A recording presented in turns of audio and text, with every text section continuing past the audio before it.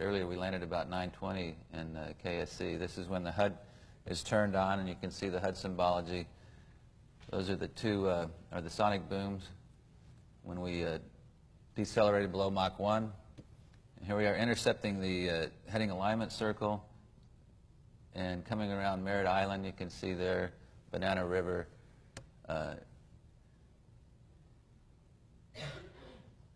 Like I said earlier, the orbiter is just a fantastic flying machine. It handles very nicely, and the weather was just perfect. Everything, all the conditions were great to help us out with the landing. For those of you that aren't familiar with HUDs, you've been looking at the HUD symbology. It was taken with a camera mounted in the pilot's HUD. Marcia did a great job, I think, getting that on our flight, and it really adds to debriefing for us.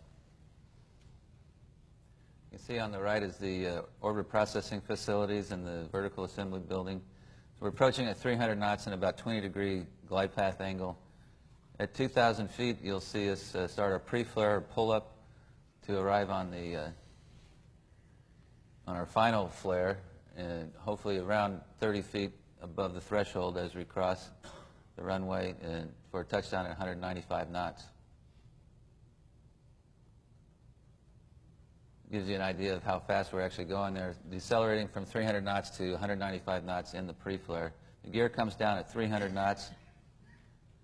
And we see approaching, and on the left you can see some lights we call the ball bar, which are landing aids for us, help us cross the threshold at the proper height. We're at 20 feet now, 220 knots. And a nice view from the rear.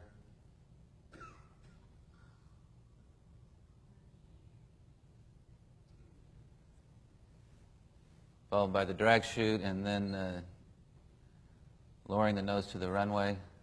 And then we started braking about 80 knots and got rid of the chute at about 60 knots and came to a stop about 2,500 feet from the other end of the runway.